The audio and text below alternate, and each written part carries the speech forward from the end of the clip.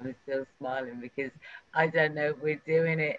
Oh, hold on. Yeah, Oh, it come on. says it's Your it cheeks are says aching. live on Facebook now. Good evening. We're live on Facebook now. Yep, it says That's live. amazing, isn't it? See, this is the things that you've got to learn is technology. It's not easy. Technology is not easy. So, good evening. We're talking about emotions today. And what was that buzzing noise? Can you hear it? You're in? Not hear it at this end. No, it's probably great. sat in your ears. Yeah.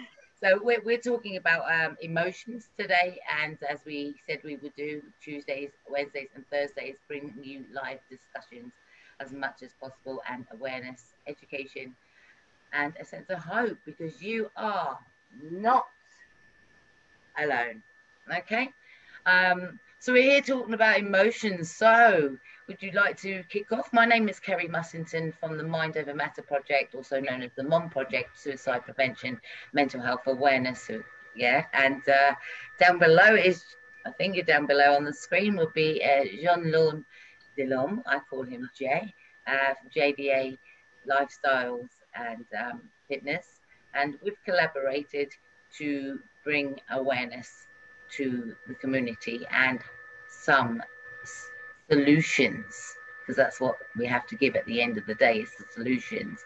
We also have intelligence service investigations with his expertise, and we have Nikki down there, who is a survivor and raises awareness with the MOM Project to prevent suicide, to prevent, what does it prevent to you, Nikki? Addiction. Yeah, brilliant. So on the versions of emotions, so where do we start? Anybody like to go first? What you think, your idea of, actually, Jay, I think this was your topic and something that you wanted to discuss, so take it away. We've just got another entry, so take it away if you hold 1 second. Okay. Brilliant, absolutely brilliant. We never know who's going to come in. This is actually live, so therefore we can all right. Speak. Go ahead. All right. It's hard to know where to start.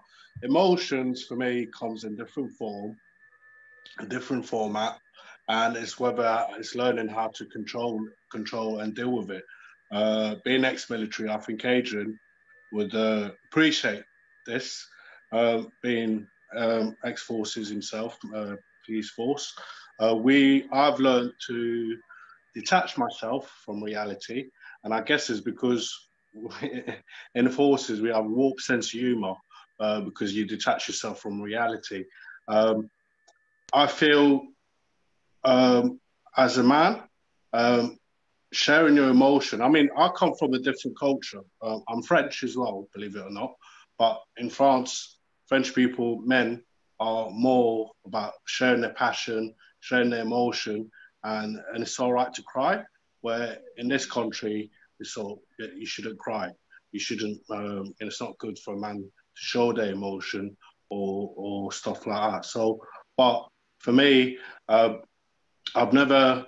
I find it hard to cry because it's the way I've been brought up in a sense that it's just sometimes it's hard to. But I'm not frightened to show my emotion because I believe it's better out than in, and I think a lot. I think a lot of men probably should learn how to bring that emotion out rather to keep it in. If you keep it in, it's a lot more dangerous.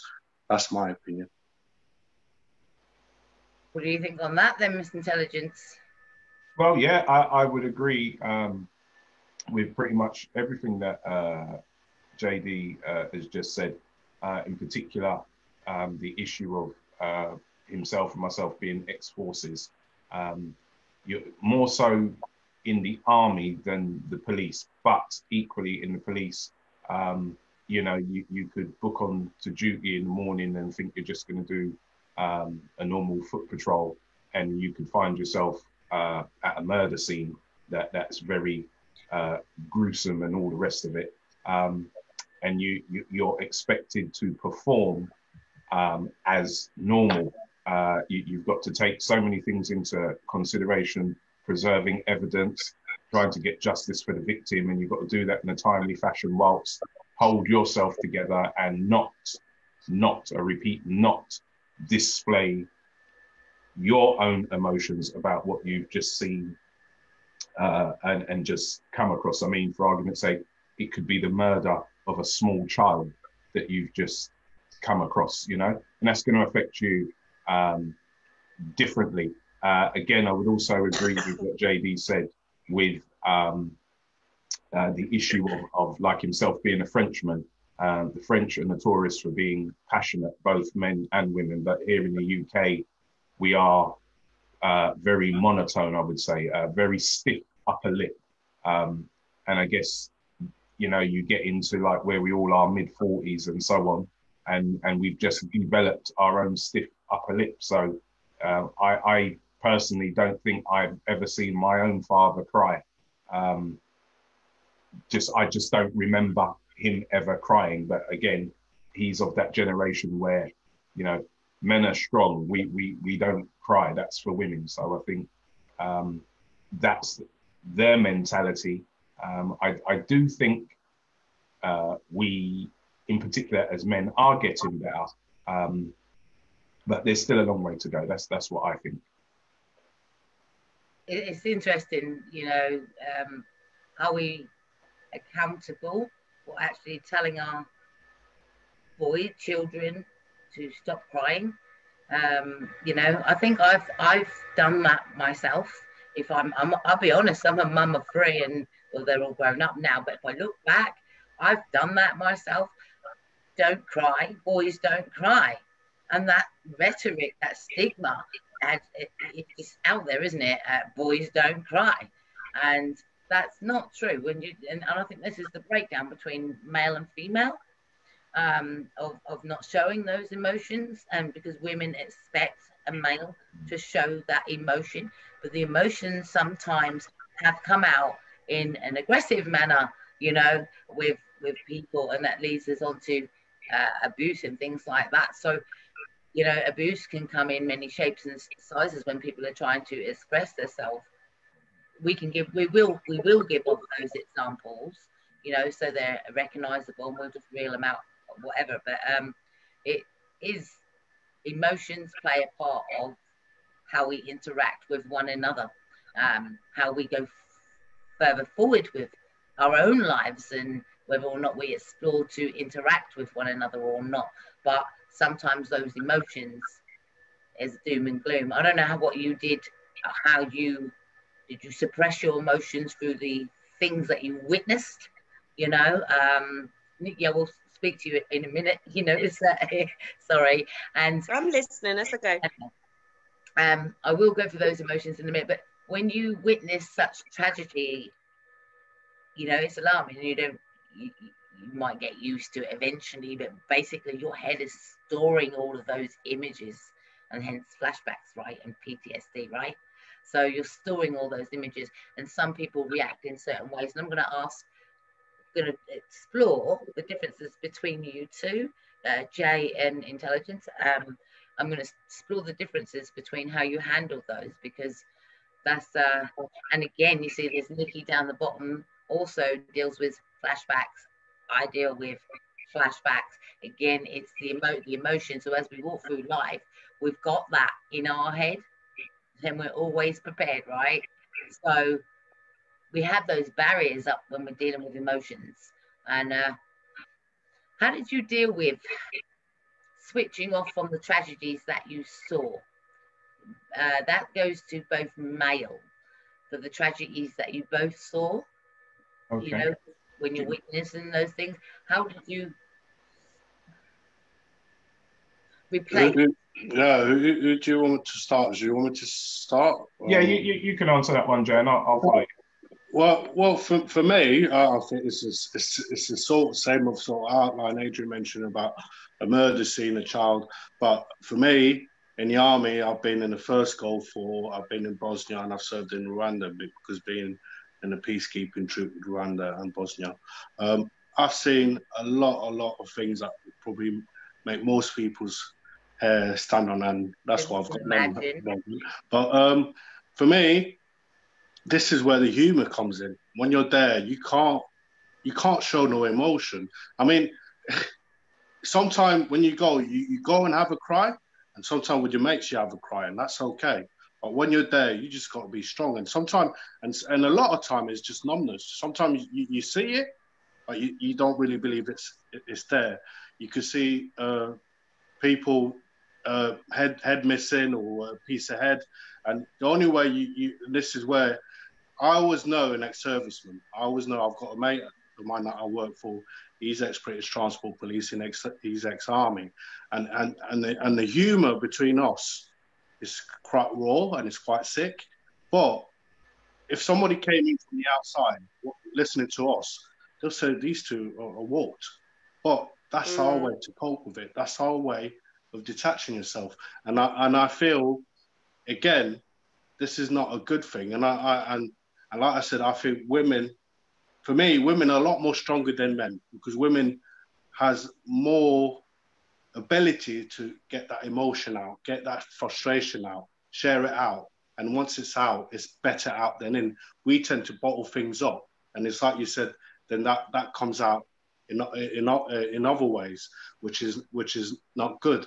But for me, I think when it comes to men, we should be more encouraged to talk about it. And I think this is where PTSD, where for me, suffering with PTSD, it's only when I confronted it, talked about it, and it came to a point when I had a really good cry. I let it all out and I confront it. That's the only way you could fix it. It's like in any addiction, until you admit to what you have and you let that emotion out and confront it. You can't bury things in the sand. You can't put it in the back of your head because it'll always be in the back of your head. The idea is to put it in the front of your head and deal with it. And that takes a lot of emotion, but that takes someone to teach you, to show you how, and not to feel ashamed of what you've been through. And I think, well, it's not just police forces, paramedics, stuff like that. But I think we all have the same sort of mindset. But I feel men were probably our worst enemy, to be honest. Thank you, Jay. Yeah, I would agree with Jay on that equally myself. I've seen a lot of heinous things on a daily basis, and as I said earlier, one is expected to carry on as normal. And there was support and stuff for you at the time.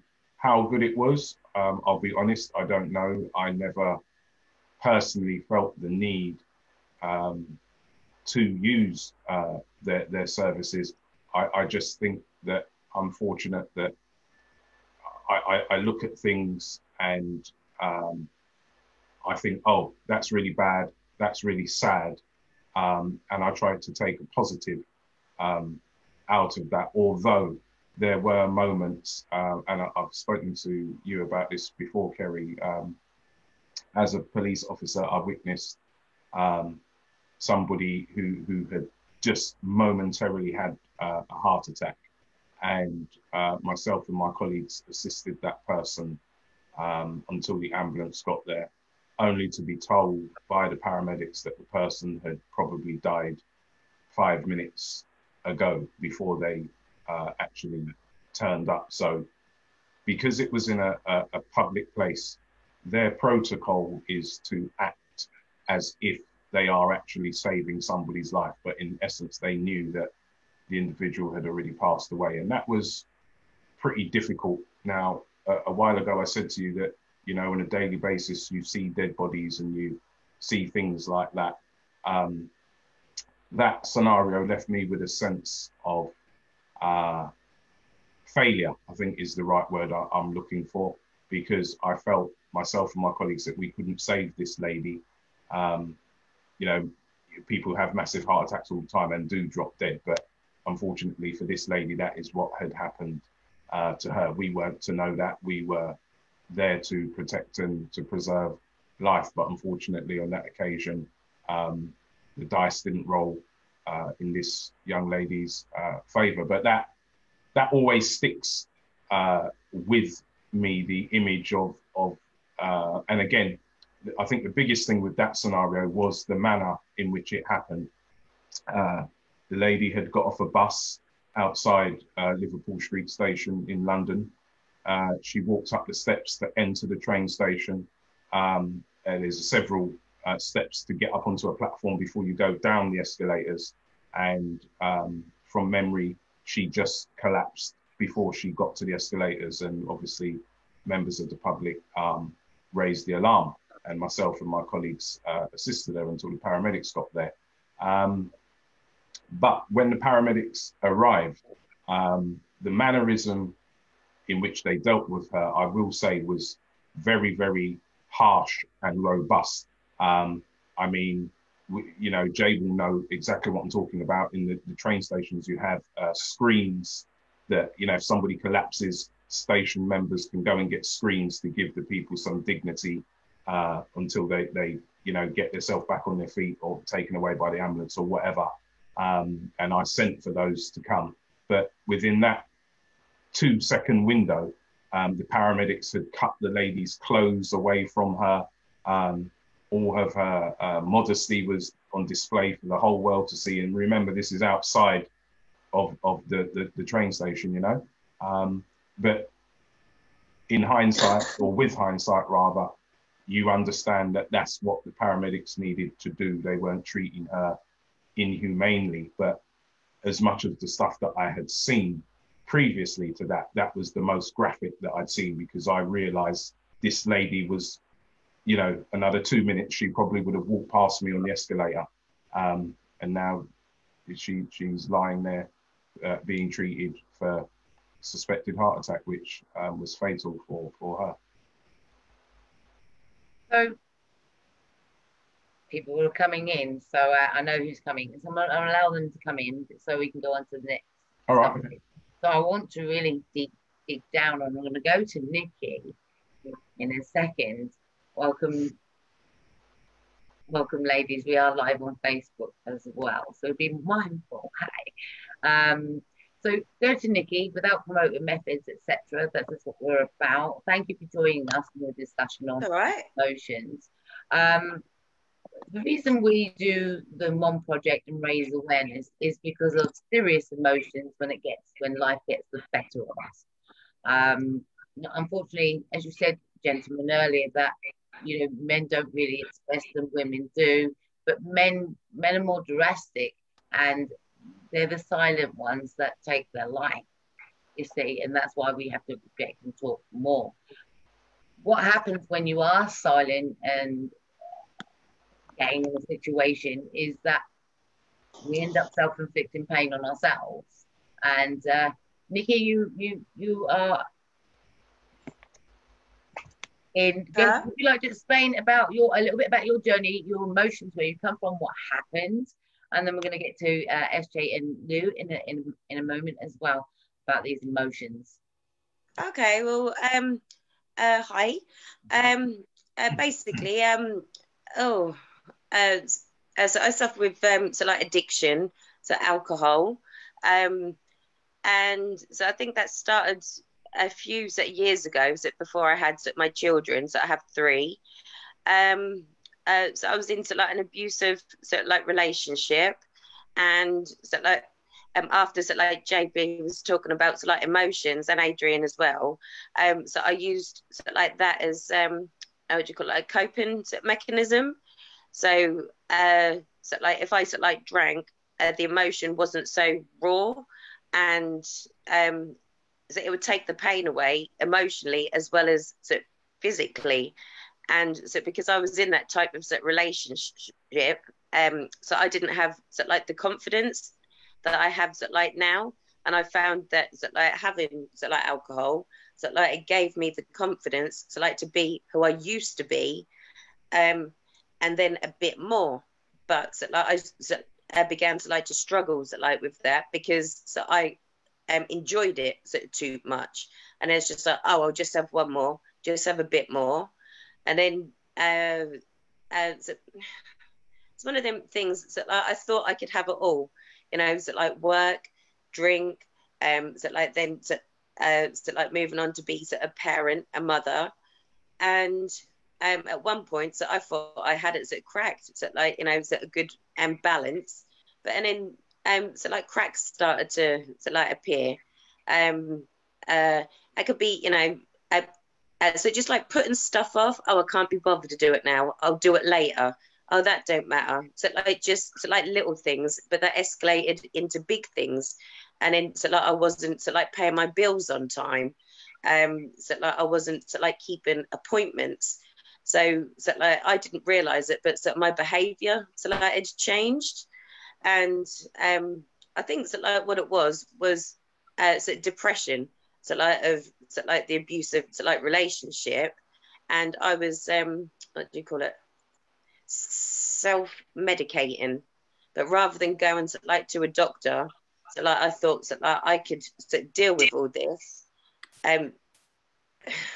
I suppose in a way at the time it was so like a quick so like putting a plaster on, but it didn't really so like heal so the problem. I mean, so like this went on for quite a few years. You know, so like it caused so like arguments with so, my parents, so like my son, and so it was just so like a horrible atmosphere. And the crazy thing is, so like I didn't so like realize that. I just thought everybody so had it in for me. You know, I'm right, everybody else is wrong. So you're just getting on my back, so because you ain't got nothing better to do. But so I mean, so like I did counselling, I did AA, and so like Kerry was there, so like to talk to right at the beginning. So not only for me, but so for my child as well. And then yeah, it was just so like good, so like to be able to express yourself, so like without so, judgment, and so like that is what so like I needed. So like not anybody saying, oh, you know, so you're bad parents, you're wrong, you can't do this. I was so, like getting to the so, like issue of why are you doing it. So like we need to go back to the roots of like problem. So I think that like talking about things, it's not always easy, it's not always comfortable, but so, like talking I think is the best place to like to begin.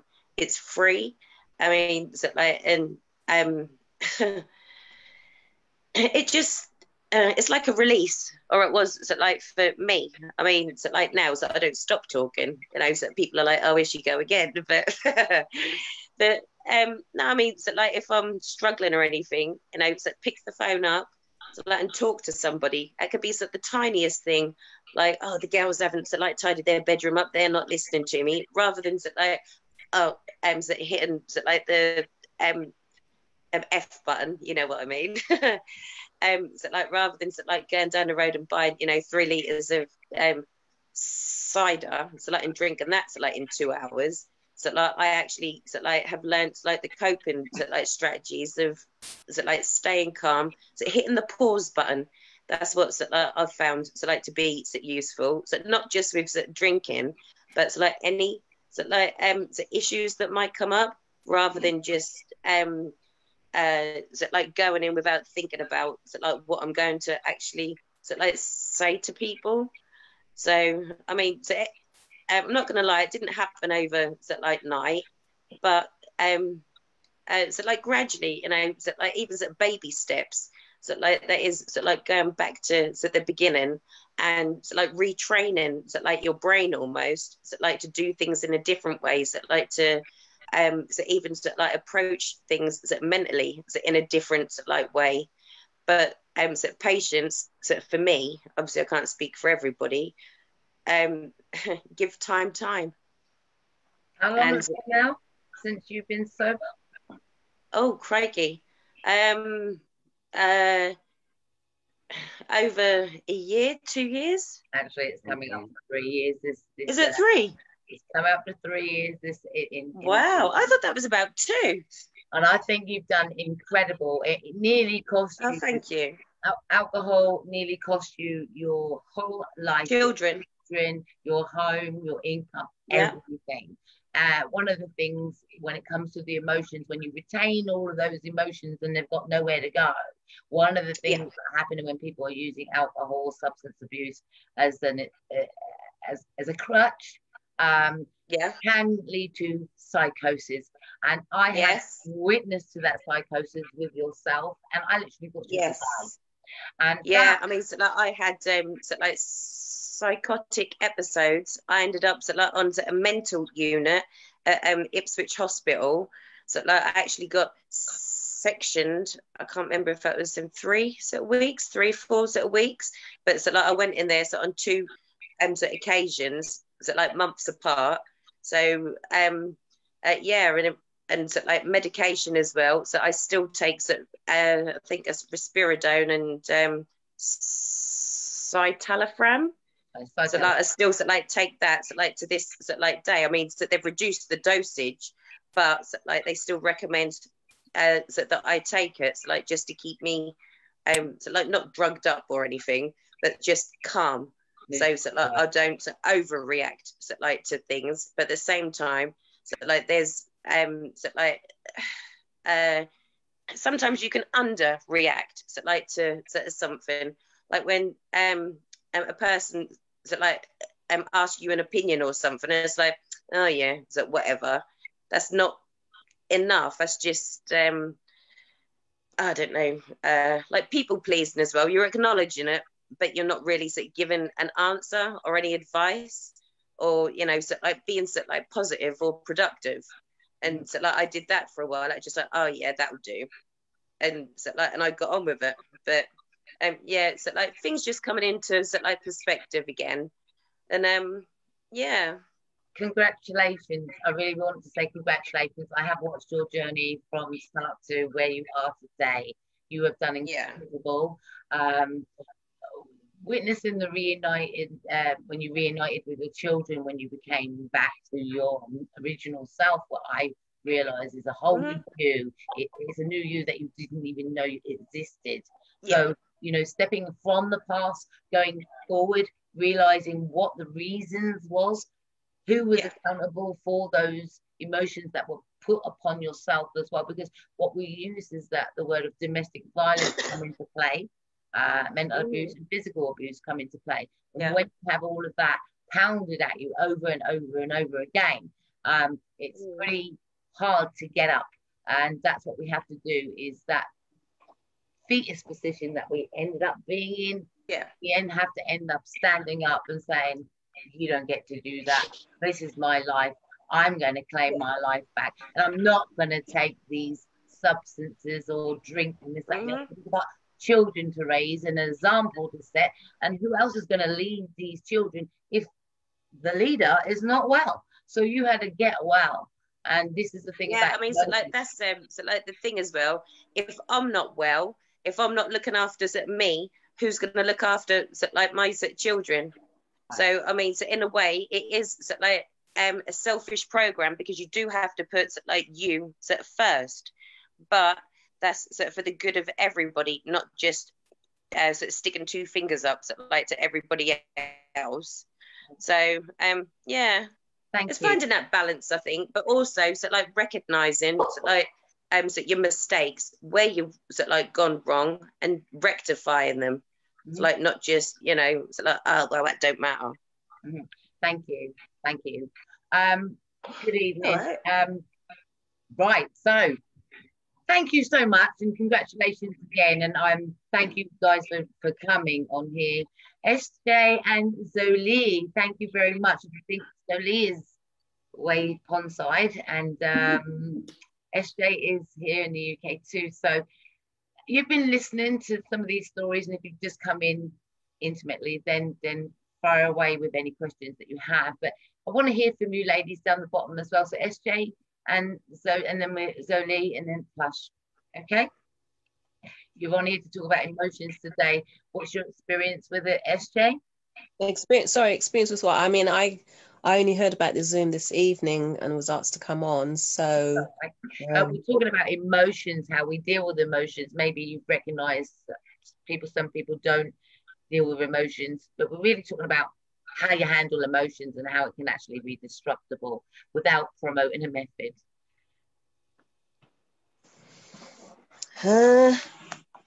Well, how I handle my emotions, I meditate, I pray, and I think communication is key. If you can't express what you want or how you feel to whoever it is, whether it's family, whether it's in the workplace, whether it's to a stranger, yeah, then that's something you need to look at as to what tools you need or what help you may need.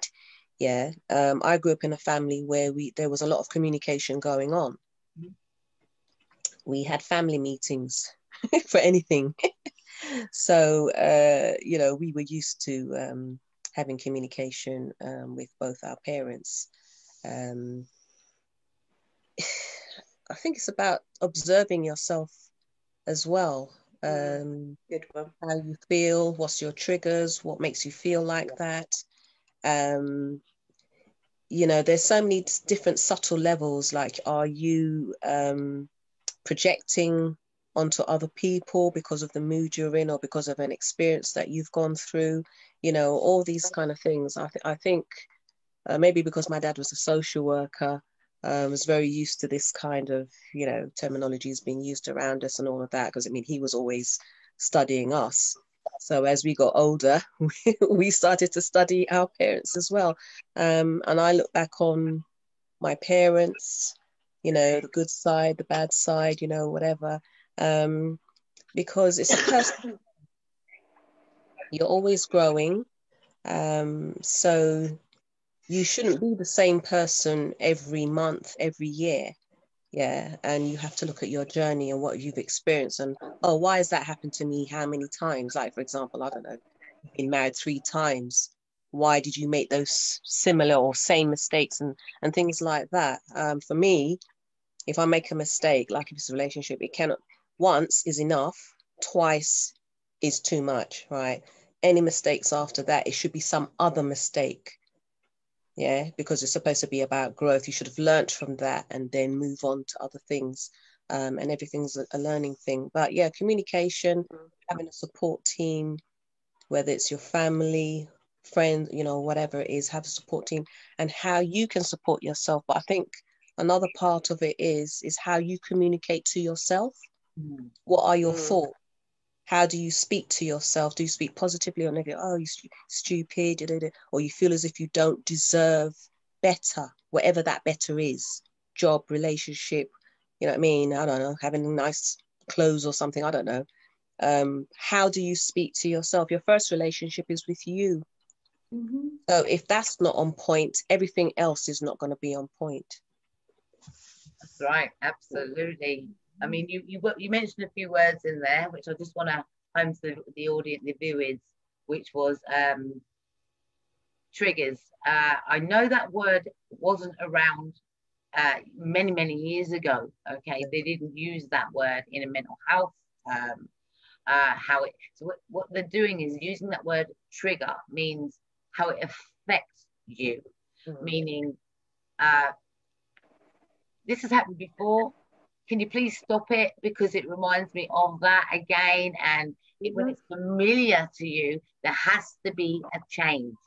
And that is going to take communication if it's somebody doing it to you, to get that change as far as triggering, So triggers is, that word is a new word. It hasn't been around that long, but get used to it because that's simply saying, what, it is triggering. Basically, it's disturbing. Okay.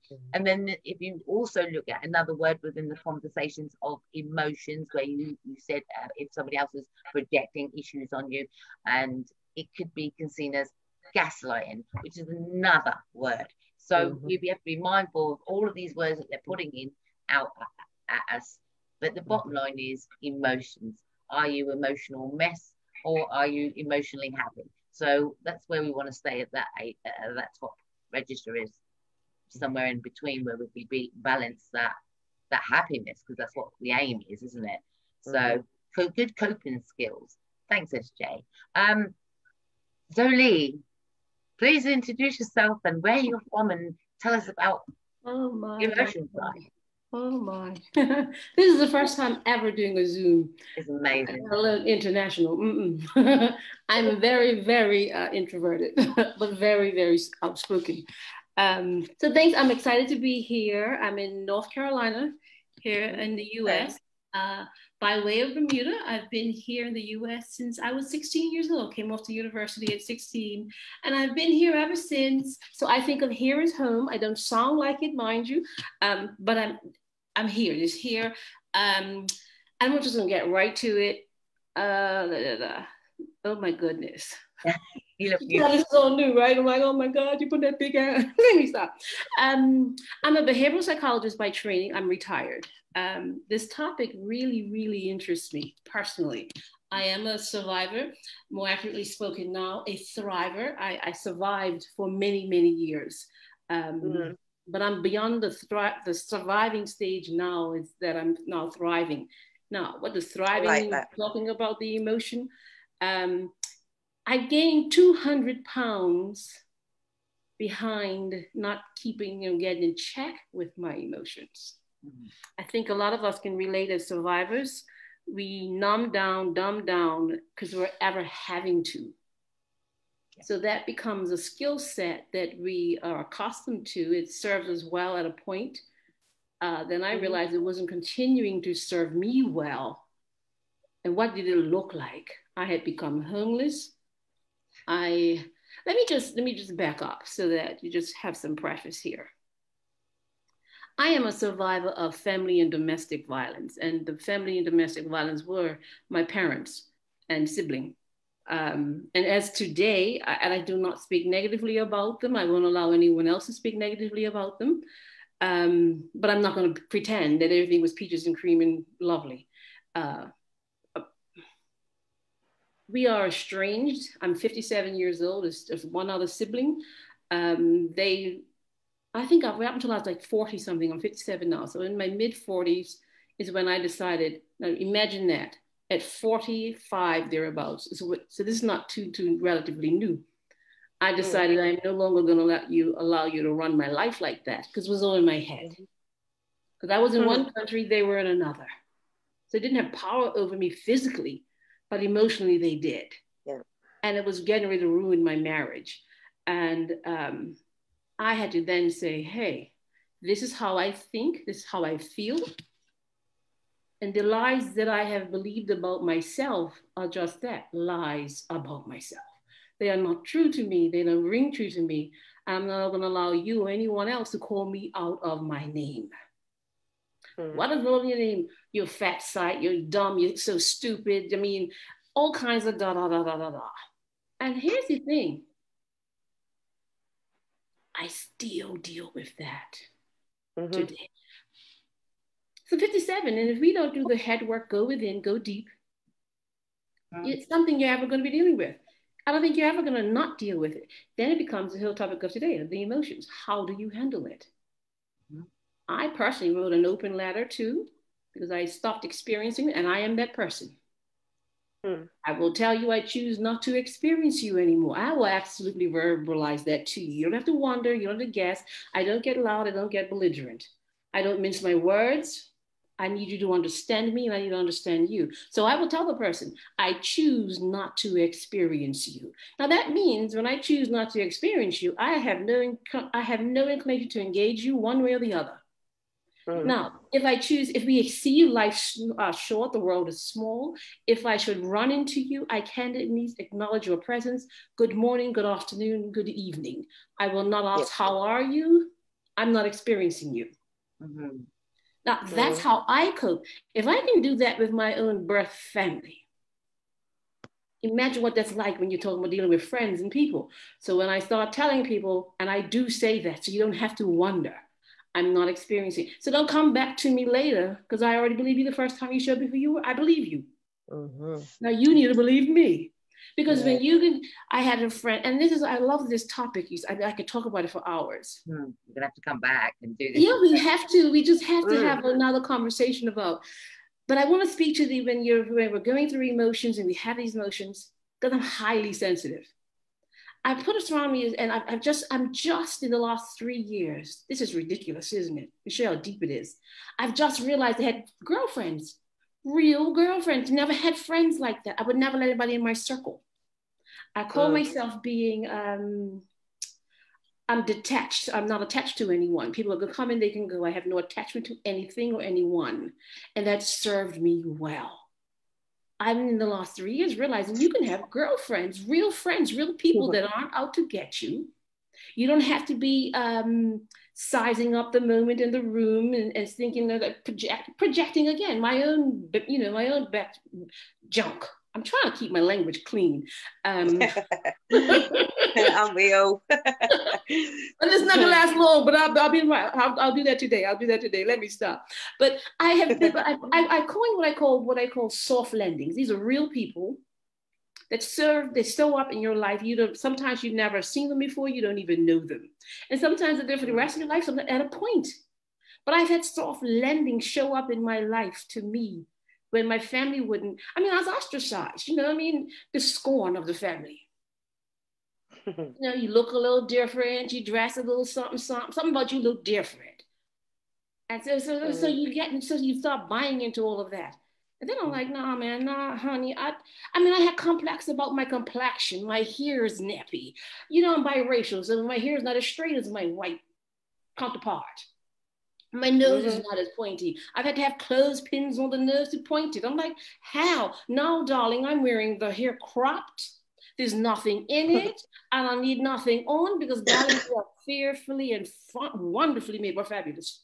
I've had to do the work with that. But now getting to the emotions, because sometimes I'm triggered. You heard me mention the word earlier about triggers. I've had my soft landings around me that they're my friends and my brothers and my sisters in spirit and vibe and in energy.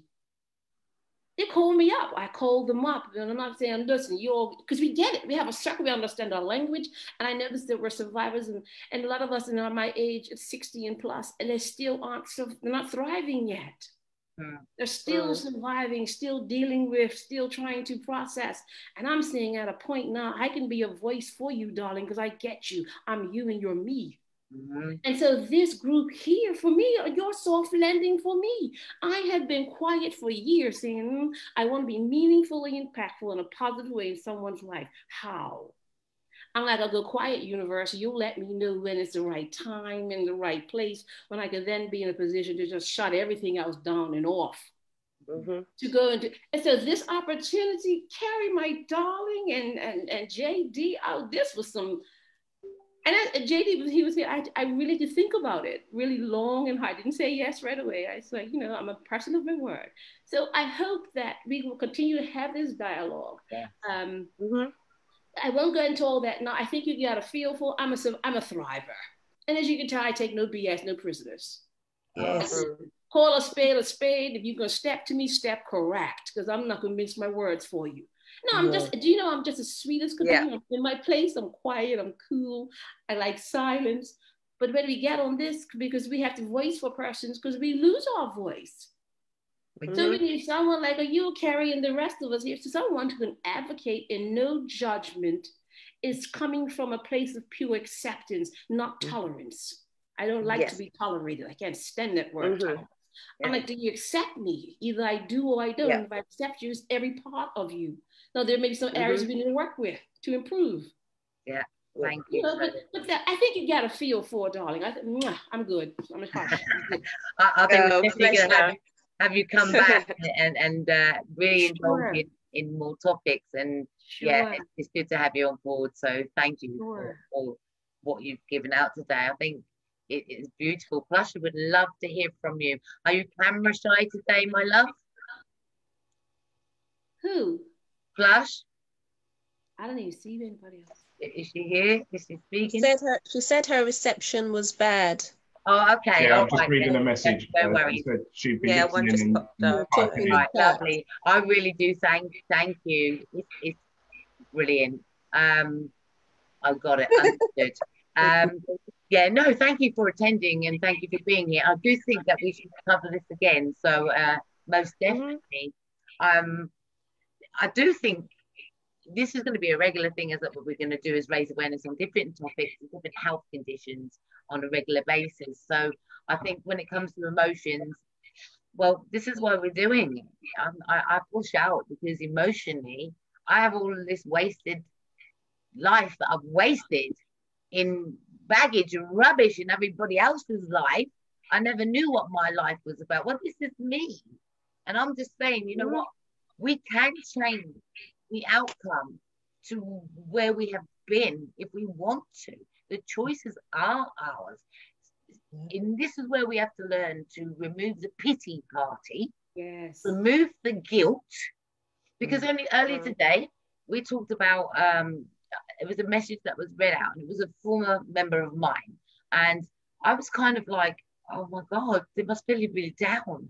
And I felt like I needed to go in and rescue, but I had to hold off because why am I not there with them anymore anyway?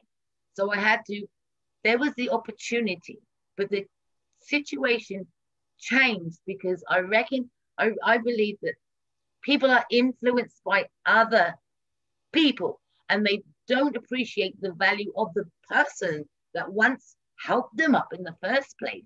They're too busy going where, oh, they've got something better over there or whatever. And then all of a sudden, the person they latched onto, which is not a great role model, is not doing anything active anymore. So that person that let go of your hand for them ends up being alone anyway. So the lesson in that is, again, one's self.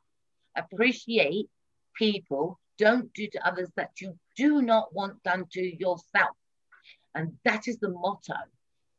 So, you know, for me, emotions, we could talk about emotions. I want to talk about self-harm elements at a later date, but more at a late night. But I would never project the methods of how somebody tried to take their life away, what they tried to do with their self to, what they tried to do with their self to hurt their self. Because putting those ideas out when I talk to you or when we talk to you is only going to implement and plant a seed.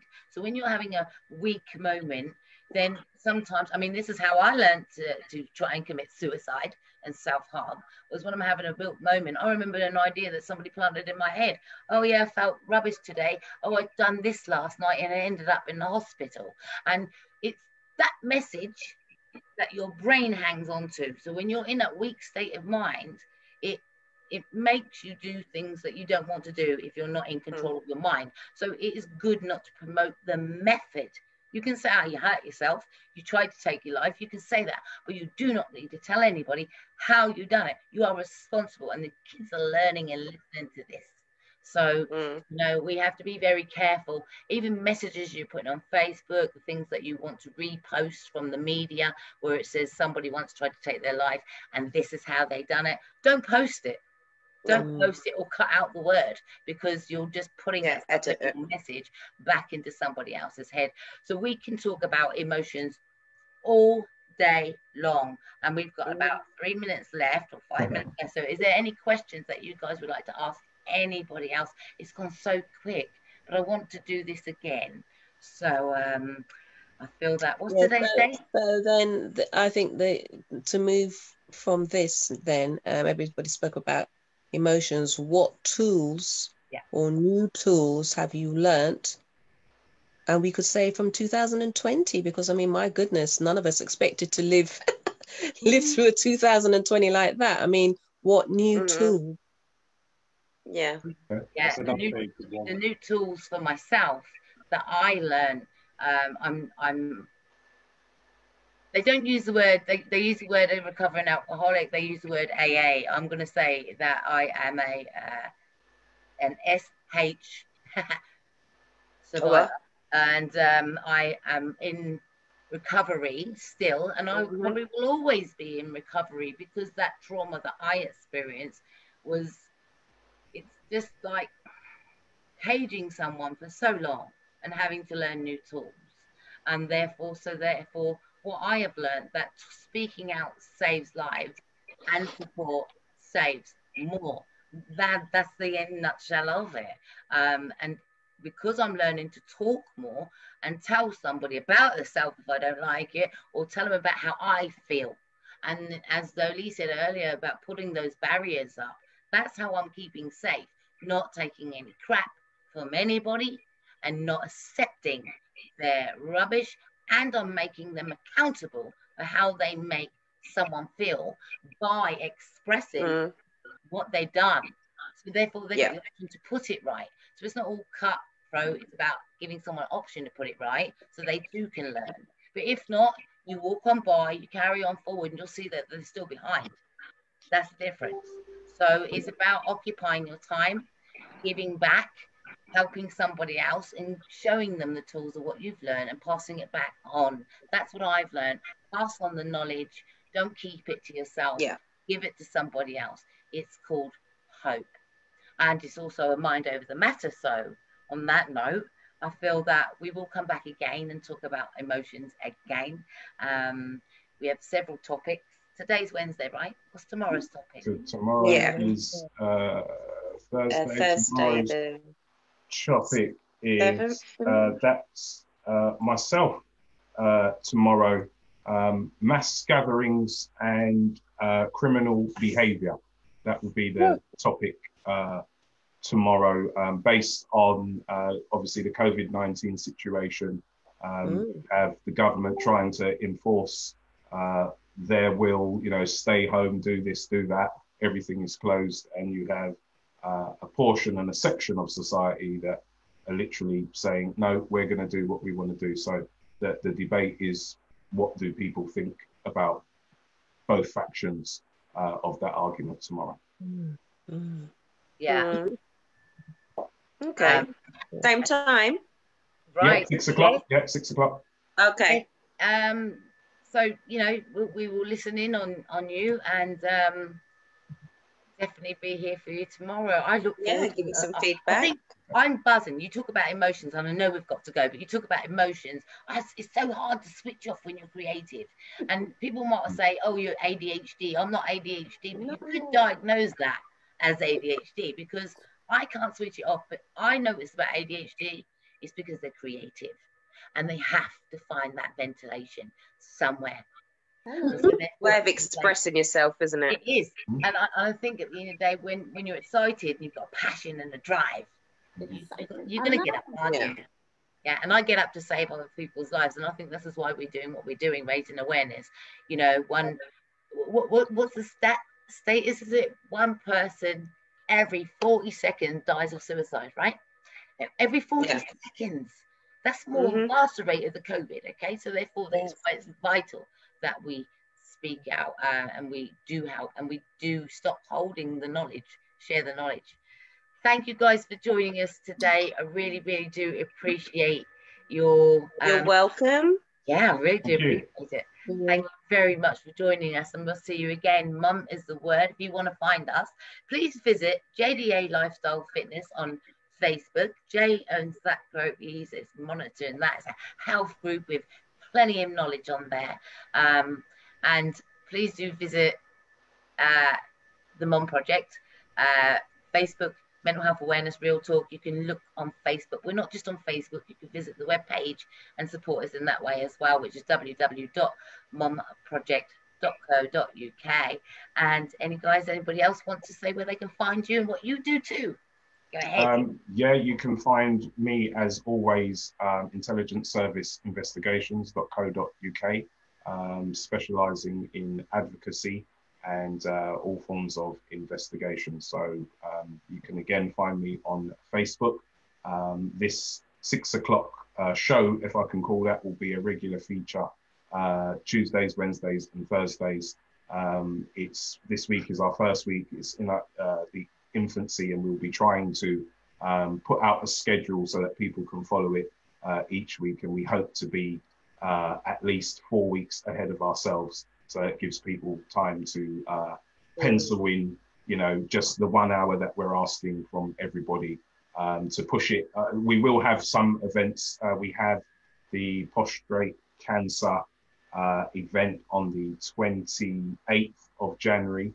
And we'll have MBE award winner Ian McKellar and some other Errol things. McKellar. I beg your pardon. Get his name right. He'll crucify me for that. I've done that twice today. Errol McKellar, MD, and he will be talking about his own personal struggle with prostate cancer and his recovery and his fight to get to the dizzy heights where he is at the moment as a very well-respected statesman for prostate cancer, in particular in Afro-Caribbean men. So that's where we're at the moment. Yeah, not forgetting the other two, because I always think that, you know, if somebody's taking part in an event, we must make sure who it is. So there's Errol McKellar, Mick Sneldes, and Jemmy Reese. They're all coming to participate and tell you there are experts in this recovery session and in this prostate cancer. So it is vital that this information goes out. It's not just for men to listen to. Women need to know, because women, you are raising voice to men, so you need to educate. Okay, very true. Right. Okay. Thank you very much, guys, for joining. No problem. Thank you, Facebook, for joining in. Enjoyed it, and I've learned some things as well. So thank you. Share the awareness. Glad to have you guys on here tonight. So nice to meet you.